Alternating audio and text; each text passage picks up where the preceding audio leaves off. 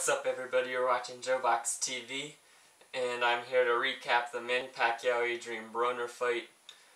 Easy victory for Manny Pacquiao, a unanimous decision victory, and I gotta say, it did go pretty much the way I expected.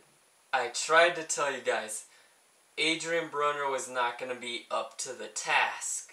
I mean, I didn't really feel as though he deserved a big pay-per-view fight like this, and quite honestly, he didn't really fight like it. He didn't really fight with any urgency, especially not in the second half of the fight.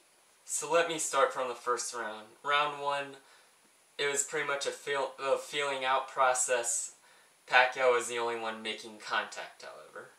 I thought Pacquiao pretty handily won the first round. Second round, I actually gave to Adrian Broner. I thought he landed some good right-hand counters and did a good job of nullifying Pacquiao's attacks. Round 3 was a solid round for Manny Pacquiao, and he's thrown the left hand a lot. Wasn't really landing it to the chin that often, but he was landing very regularly to the chest. Round 4 was Broner's best round of the fight. I thought he started out the round strong, catching Pacquiao coming in with some good left hooks, and I thought he ended the round strong with the right uppercut left hook combination. Here's the thing, that was his last really effective round of the fight before taking like a 5 or 6 round break where he didn't do much of anything. Round 5 was, I'd say, was the turning point of the fight. As I expected, Broner just kind of took his foot off the gas, and there were many instances where he would lay up against the ropes and do that thing where he persuades the opponent that he's not hurting him, not being effective, but enough of what Pacquiao was throwing was landing. Round 7, I think, was probably Pacquiao's best round of the fight. Even at 40 years old, you could still see that the foot movement and the hand speed were still very much among the elite. It was at elite level.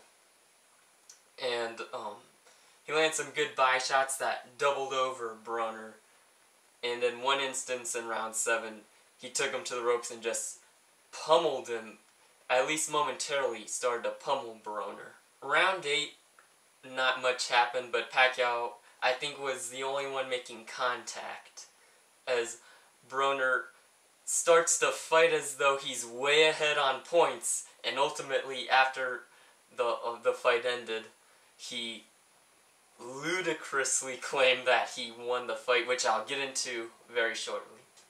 Round 9, Pacquiao landed his best punch of the fight, a big straight left hand, caught Broner right on the chin. As Broner was throwing a left hook, he opened himself up to the straight left hand. Almost knocked him down, but not quite. And Pacquiao was able to land that straight left hand throughout the fight because of that move, which I mentioned in my prediction, where Broner dips down to his right every time he anticipates an attack. And that gave Pacquiao an opportunity to land that straight left hand.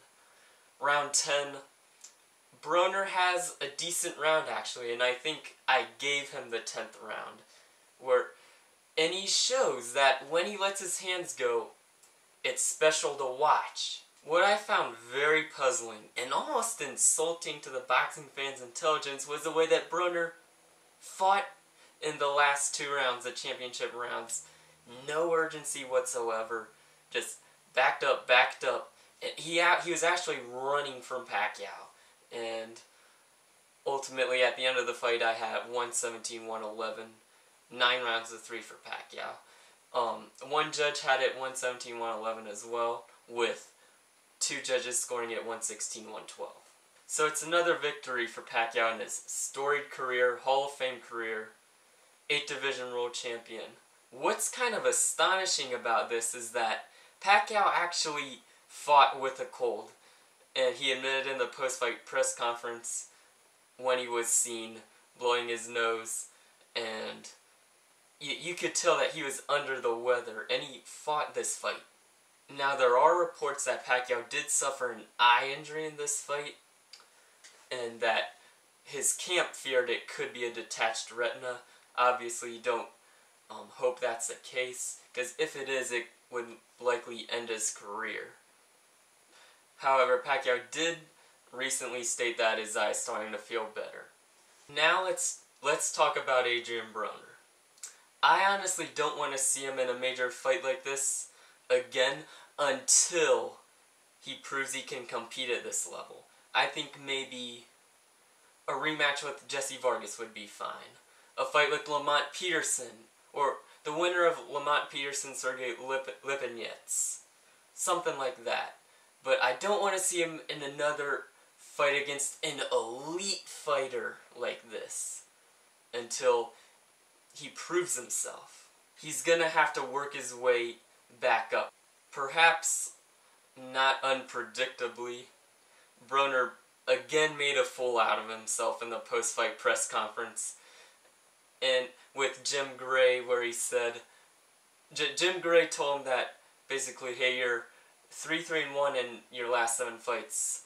What's next? Broner came back at him and said, I might be 3-3-1 in my last 7, but I'd be 7-0 against you, which means nothing. And Jim Gray pointed out to him, well, that wouldn't mean much, and rightfully so. You said you did this for the hood, Adrian Broner.